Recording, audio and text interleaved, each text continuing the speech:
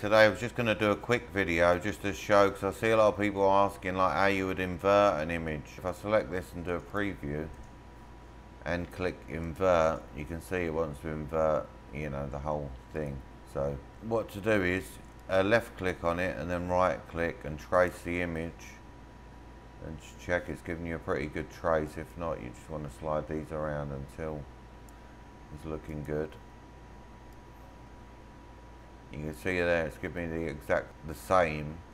So to invert this, if you have one continuous line all the way around the outside, you can just click, you could ungroup it and just click your continuous line. But because I've got multiple bits and pieces, I'll select the whole lot, go to offset, and then you can just use this to offset it, you know, as much as you want.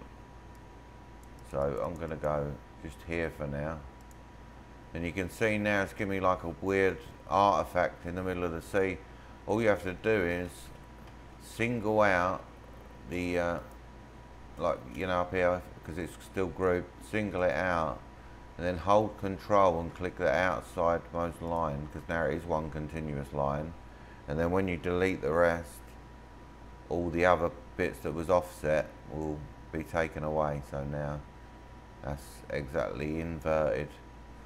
And then at this point, if you did want to fill in stuff, you can still go to the node editing tool and click what you want to fill in, and you can either move these or you can just hover over them and press D and, you know, delete them out if you wanted it to fill, you know, to a different position. So yeah, I just wanted to quickly show that, and thank you for watching, and please like and subscribe, and I'll put out another video as soon as possible.